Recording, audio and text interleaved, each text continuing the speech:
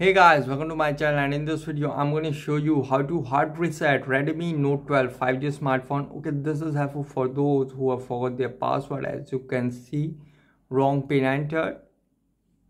Okay, to do hard reset, first power off your smartphone, tap on power off, and you can see tap to power off.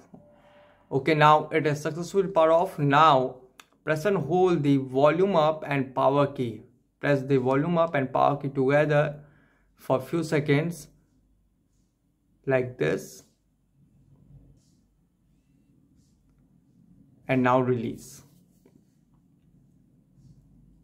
You can see it will send you in Android MIUI recovery. Now volume keys to move up and down and power button to confirm. Okay, now go to wipe data and confirm. And you can see wipe all data. Go to wipe all data and confirm. And you can see confirm wipe of all data. This cannot be undone. Go to confirm and confirm it. And you can see wiping data. You can see data wiped successfully. Now back to main menu and reboot to system. And guys, after hard reset, it might take some time to boot up the device. And after hard reset, when it asks for password, use Google account to unlock the phone. So guys, this is the method to hard reset Redmi Note 12 5G smartphone easily. Guys, thanks for watching. If you have any query related to this video, let me know in the comment section below. Please like, share, subscribe, and click on bell icon for the latest updates.